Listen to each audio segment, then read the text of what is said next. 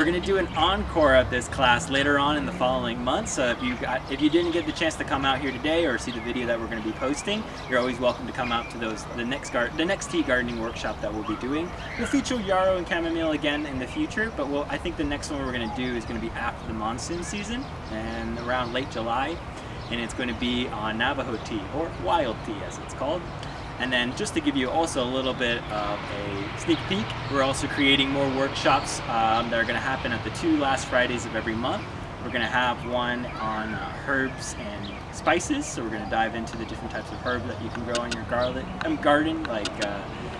basil, cilantro, mint, thyme, rosemary, all of it. And then we're also going into like spices, such as the different types of chilies that we have here growing in the garden, the ones that you can grow at home, such as ancho, jalapeno, Anaheim,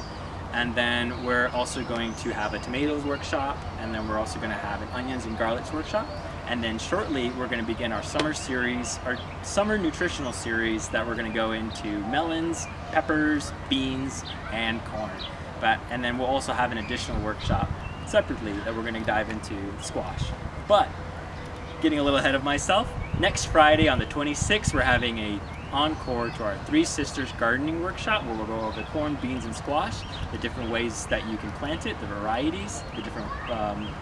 formations that you can have in your garden, and the nutritional benefits of those three, and a little bit about companion planting. But please come join us out here in the traditional garden. Like I said, the second Saturday of every month we're having our volunteer work day, so you can check it out, spend some time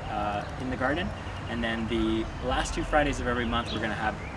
gardening workshops on the topics that I mentioned earlier. But thank you guys so much, and have a great day.